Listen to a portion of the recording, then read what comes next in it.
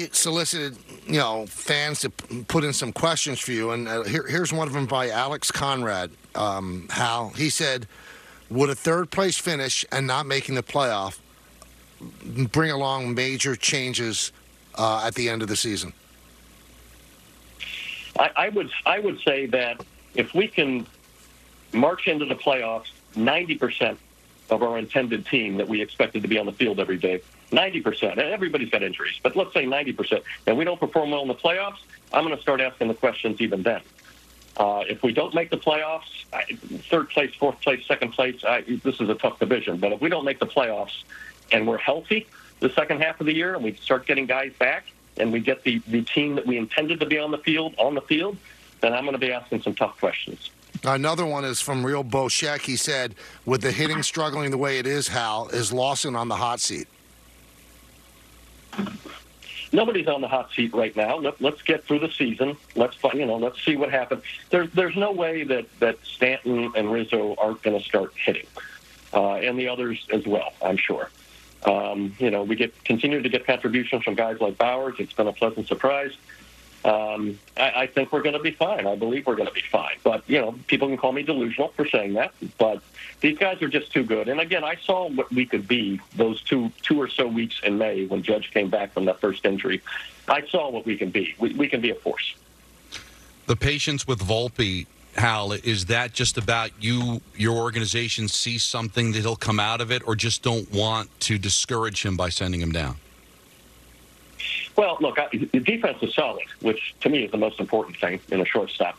But I think the league has adjusted to him. He's going to make some adjustments as well, and he's going to have to. We knew this was not going to be an easy thing from day one. He was 21, right, at the beginning of the season. But again, as I've said, I assured him when I talked to him that he's a starting shortstop for the New York Yankees. Through the good times and the potentially tough times. And I knew there was going to be potentially tough times. I think everybody did. Offensively, he's going through that right now. But he's got everything it takes to be a starting shortstop for the New York Yankees.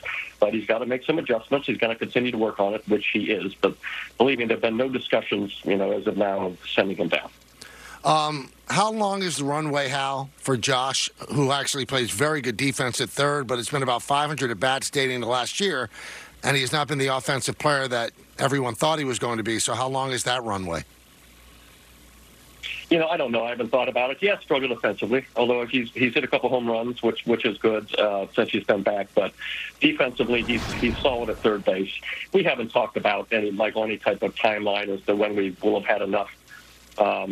So right now, he's our starting third baseman most games, and we hope that he's going to turn things around offensively. How about Stanton? When you look back at what you thought you were going to get in 2018, and there's been times he's been very good in the postseason, but now being able to stay consistently in the lineup, what's your overall feeling of evaluating that trade with Miami as you've looked over it over the last few seasons? Well, there was no way back then that we were not going to make that trade. That's number one. He's a special talent. And we've seen when he's on, he can carry a team. I mean, he can literally carry a team. I think he's always been a little bit hot, cold, particularly when he comes off the IL, which he just did. But this is not what he's doing right now. This is not going to continue. There's no way this is going to continue. So he's going to catch fire. And again, when he does, he can pick up a whole team.